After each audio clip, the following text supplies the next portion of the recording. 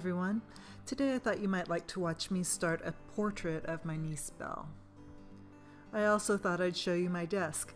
This painting is larger than what I usually do for YouTube, and I've taped it to my board here, and you can see my supplies. My reference photo is on my laptop, and I use it to zoom in and out. I have three main lights that I use for videos, and one that just sits around looking cute. I attach my iPhone to that black lamp, and it hovers over my painting. And there's my palette and water.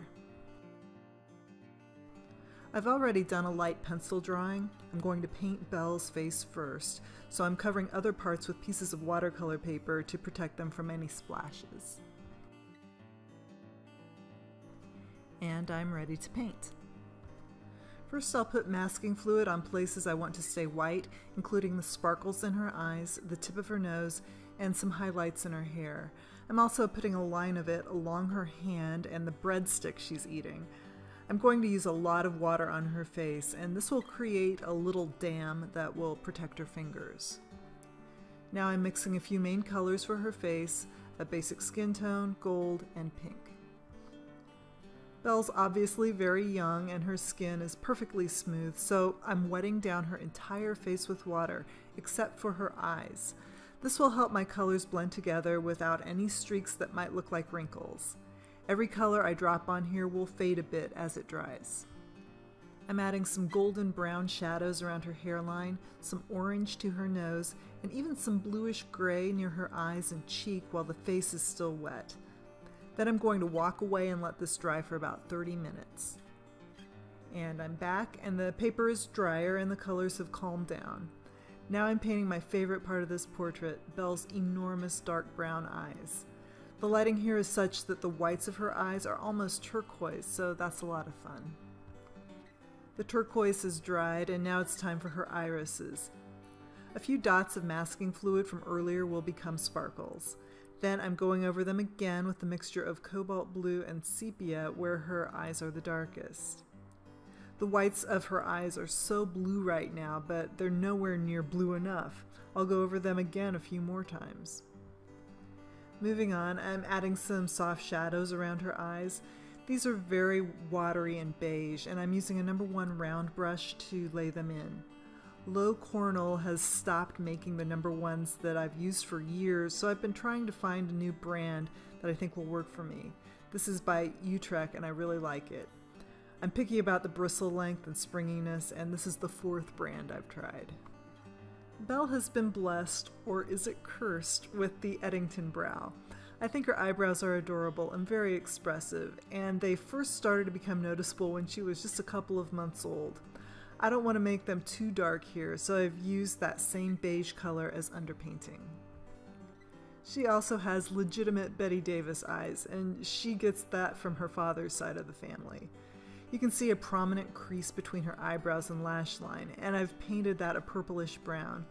I've also given her brows a second layer that's a little darker.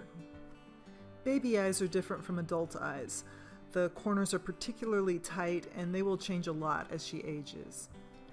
I'm sorry my hair keeps getting in the way. My lighting situation works great for YouTube, but sometimes it creates a glare from me. Normally the lamp on my right side is a little bit closer to me. I'm pretty happy with her eyelids, so now I can work on her lashes. She has long eyelashes, but I don't want them to look fake or pageanty.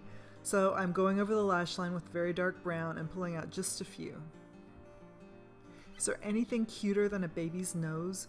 Belle's nose is a peachy color. I've defined the nostrils and the curves on each side with orangey browns and filled in the medium values. I've dropped in some very watery, cool tones under her nose, and then I did another layer of more intense oranges.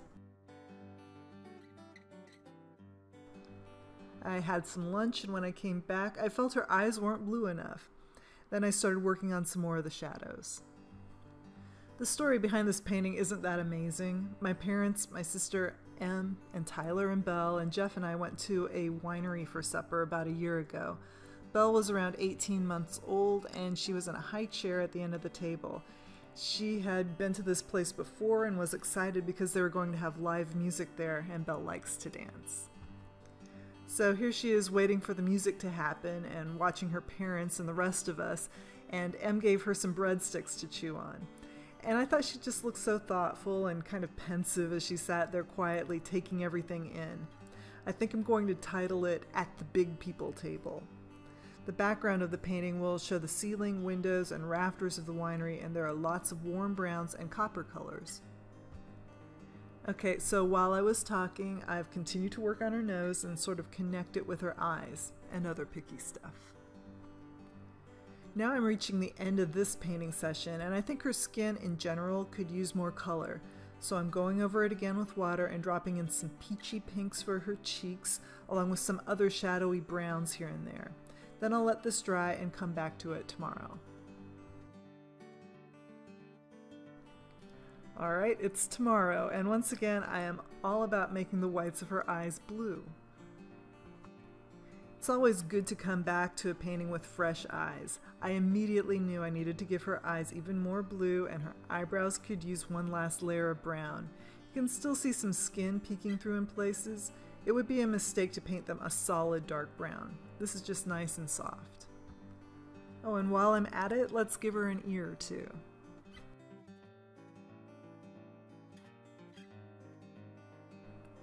I'm adding some bluish shadows here and there.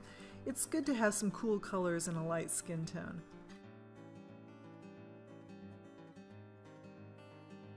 And then I'm going to get nervy again and do another layer of wet into wet on her skin, first painting selected areas with plain water and dropping in more color.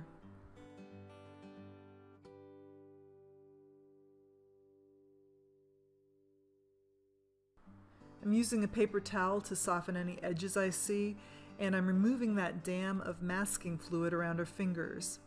Then, just like with her face, I'm wetting down her entire hand and dropping some colors on it and letting them blend together. She has warm and cool colors in her hands, but all of these colors are pretty light until you get to her fingertips, and that's where I'm going to put more intense colors, including orange and pink. I'll let that calm down a bit more while I work on her hair. I've moved my laptop back a bit. Her hair is going to look weird for now. As Belle has grown, her hair has become darker, but at this age and in this light, it's almost golden brown in some places. So I'm trying to establish some of those lighter tones, including some cool bluish highlights. I'll go over these again and again with deeper browns. But now it's back to her hand. I like to skip around like this if I can on a painting, where one part is drying while a new part is wet. I'm adding more of those oranges to her fingers and defining some of the other shadows in her hand. Baby hands are the same as baby faces. You want to keep things as streak-free as you can. Their skin is intimidatingly perfect. Next, I'm removing some of the masking fluid from her hair. These are the lightest areas. I like those little curved pieces by her cheek. It seems like Belle is going to have wavy hair, and who knows, maybe even curly hair like mine, which is rare in our family, and most definitely a gift and a curse. I've added some dark brown to her hair with a messed up fuzzy brush. The top of her head looks especially fake at this point, but I will soften that and blend it in with the other hair. We are absolutely looking at the awkward stage of this painting. You can see little bits of her mouth between her fingertips, and I'm continuing to work on her hands. This video has been sped up 20 times, by the way. And that's about all I'm going to do here. If you'd like to watch this painting continue to evolve, I post regular updates on my website, kellyeddington.com, and on social media, all listed below. Check them out and follow me. I hope you've enjoyed watching the first 2 days of this painting. And this is what it looks like at the end of the third day.